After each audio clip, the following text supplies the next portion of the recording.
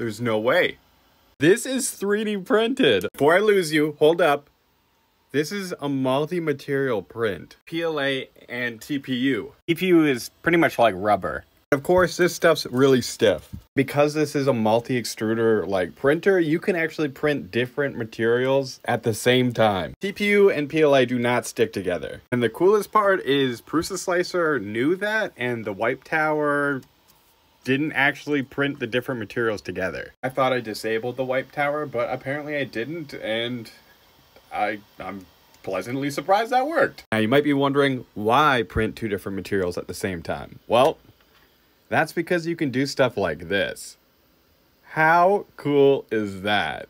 This model is actually made to print in separate pieces and you assemble it later, but I really wanted to assemble it on the build plate for it to print all at once. And the designer of this was very smart and obviously figured out how to make it deform in a way that it would actually work as pliers. There's no better way to test this than picking up actual pliers. Let me know what you guys think about this, because I think it's pretty awesome, and I'm really curious if you guys know of any models that I should try using this printer.